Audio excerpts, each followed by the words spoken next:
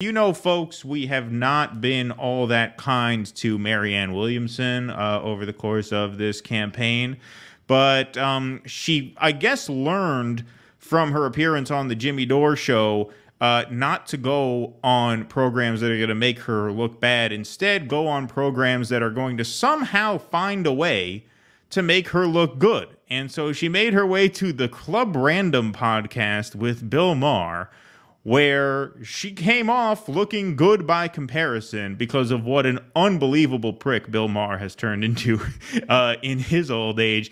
Here's Bill Maher talking about how things are actually pretty good in America, and he bases that assessment on his personal experience riding around Los Angeles and America when he's out playing gigs. Here's Bill Maher talking about how actually, you know, things aren't so bad. You just ride around, you just see a country that does not look like it's falling apart. Bill. Like, my eyes also matter. It matters what I read and what people tell me. It also matters that I just live in this world and I travel a lot. You don't really live in this world. That's the whole point, is that Dude, your eyes are actually the worst source of information you could possibly refer to, because your eyes are wired to your brain and your body, which gives you a very subjective experience of America because you're rich. You know what I mean? I still don't understand, given the amount, we talked about this yesterday, I don't understand, given the amount he's on the road, that he could say that. The first time I ever went to New Orleans, I was hanging out in the French Quarter like all the tourists do, right? But I saw coming in all these boarded up warehouses and these, clearly there had been industry in the area that was now all gone.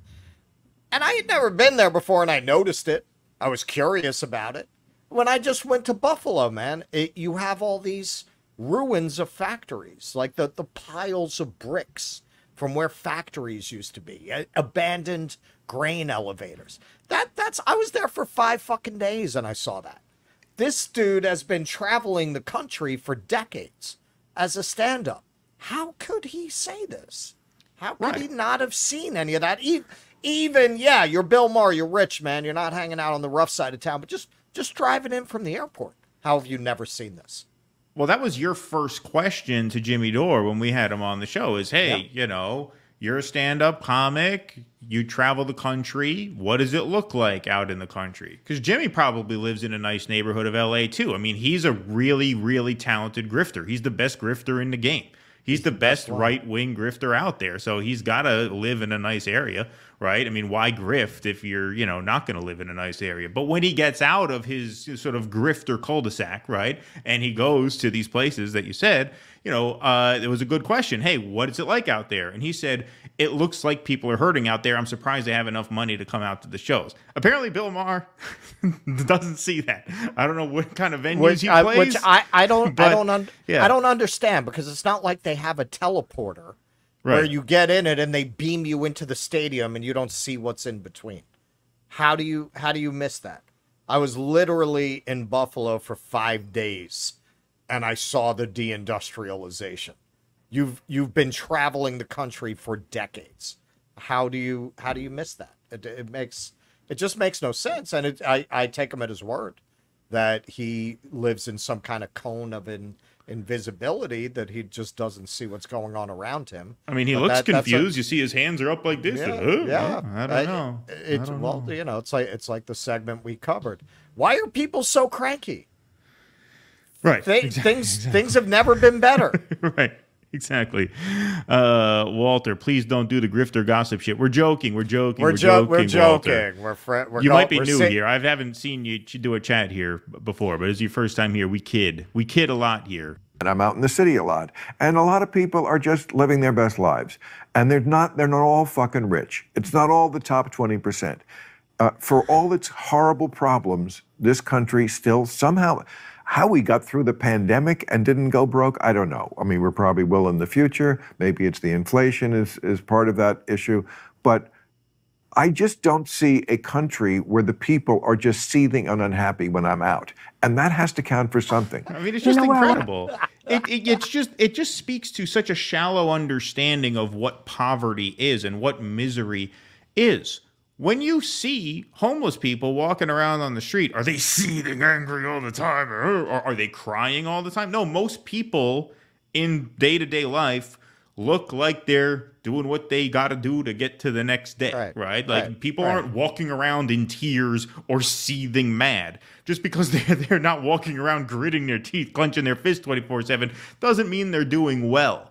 Doesn't mean they're doing well. In fact, a lot of people without a lot of savings, without a lot of money, tend to indulge, tend to blow, $50 at Chili's every now and then because they figure, what's the point in trying to save money anyway? We're just digging ourselves further. So they indulge in the sort of very, very minor pleasures of life. Just because the parking lot is full at Applebee's doesn't mean the country's doing well. Like, it's just like, what an absurd metric. Well, I don't see people breaking down in tears or throwing trash cans through the window all day. That must mean things are pretty good.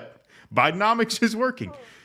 Well, look, he's going and he's walking along Venice Beach or the kinds of places he goes, and he's seeing people on roller skates having a good time. He's seeing some LA hipsters, and to him those are like the common people, but really those people are pretty privileged themselves for the most part. Right. But to him, he thinks he's looking at the average people. And in terms of really poor people, that's what she actually brought up, where his response was so out of tune that, I said this when we were doing the Post-Duopoly show. It's one of those Geraldo interviews Manson moments where Manson looked good by comparison. Exactly. It's just one of those moments where he's one of the few interviewers who could have made Manson could have made Marianne look good. Yep. Well, here she is. Here comes that part. Last night, I was speaking to teenagers on Skid Row. Do you know how many people are homeless in Los Angeles County on any given night? 70. If you go to Skid Row, you're going to... Okay. That's my point. You say you drive around, but where do you drive around? Okay. You don't drive too many miles. Of course. Why would I go to Skid Row? That's kind of my point. So you don't really... You say, I don't see anybody going through that. That's right. You're not driving there. And most They're people more don't. than an underclass. Yes. They're this invisibilized... People don't. Yes. I mean, absolutely incredible. Why would I go where poor people are and see poor people? Right. Why That's would beside I bear the witness point. to the kind of emiseration that I'm denying, right? Yes. That I'm gaslighting the viewers into thinking doesn't really exist. Here's a tweet from Ben Norton, and this got a lot of action, this article that was archived at Wall Street Journal. The U.S. had a record rise in homelessness in 2023, jumping up 11% from 2022. Biggest recorded increase since tracking began in 2007. Of course, 2007 to 2008, what happened that year? The recession, the housing bubble, right? We keep hearing that the U.S. economy is supposedly doing well, but it's doing well, obviously, yes, for financial oligarchs, not poor people. Between letting the eviction moratorium expire and letting the child tax credits expire and the post-pandemic recovery not being able to catch up to pre-pandemic interest rates, pre-pandemic mortgage rates, rent rates. I mean, rents in the city are higher than they were pre-pandemic. They went down during the pandemic and now they're back up. And so this was all pretty easy to anticipate. The economy was sort of being propped up during the pandemic, but there was going to be this major strain in these years, right? And there is one. And this fucking buffoon sits here in his Beverly Hills, man cave saying, well, it looks pretty good from here. I don't see it. You're talking about Skid Row. Well, I don't go there.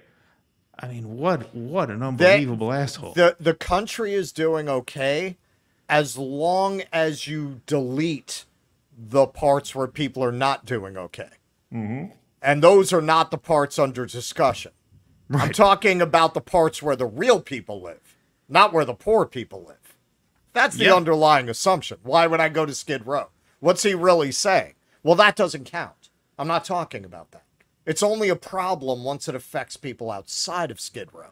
And I'm not seeing that. And people outside of Skid Row are disproportionately voters. That's why I've talked about over and over again, there's this real divided political reality between the electorates and the reality of what the American people are actually living through. Because that's exactly what he's talking about. Well, yeah, the people are doing okay. Well, what about the people who are homeless? What about the people in these horrible areas? Oh, well, I wasn't talking about them. I don't even think about them, right? They don't even factor into our politics, really. Right.